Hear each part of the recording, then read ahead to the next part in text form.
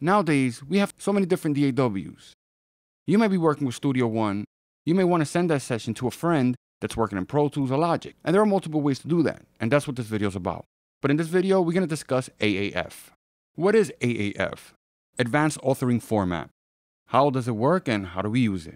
So AAF is going to allow you to take your project, send it to someone that doesn't have your current DAW, and it should allow them to open that specific session. So I got this session here.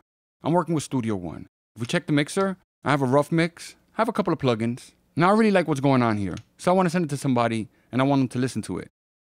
And maybe that person wants to tweak it a little bit. But that individual doesn't have Studio One. They have Pro Tools. So how do we deal with this? So what you want to do, want to make sure you're at the top of your session, File, Save As. Now the next thing you want to do, you want to make sure you change this. Save As type. If you just save it as song, they won't be able to open it unless they have Studio One. So you want to click the drop-down window and you want to select AAF. There's a couple of different options here. We'll cover that in a future video. So once we do that, we're going to press save. So now we get this pop-up.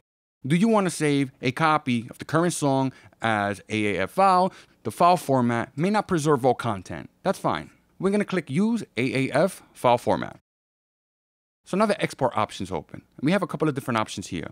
We have embedded audio, split stereo tracks, convert audio files, trim audio, export pan, legacy mode. For this video, these are the options I selected. Split stereo tracks, convert audio, export pan.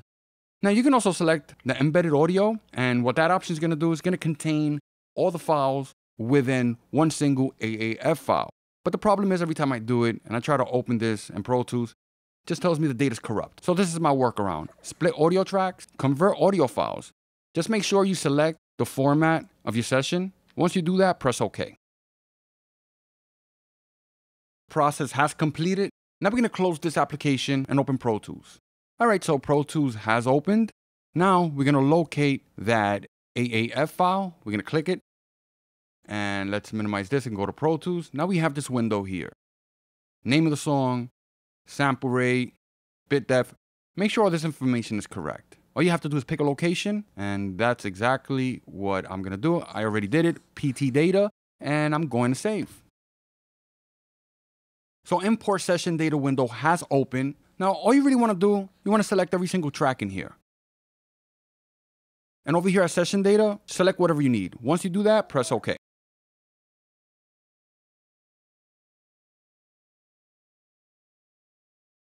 So the process has completed. If we scroll down, all my tracks, all my edits are all there, which is pretty neat. If I take a look at the mixer window, fader mix, all there.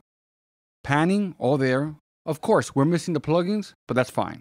Now, if you're using a DAW like Reaper that doesn't have AAF import or export, then you're going to have to bounce each individual track from bar 1 to the last bar. Everything should line up. The only thing that needs to be changed is the tempo. So that's how you export using AAF. There are other options out there. We might cover them in the future.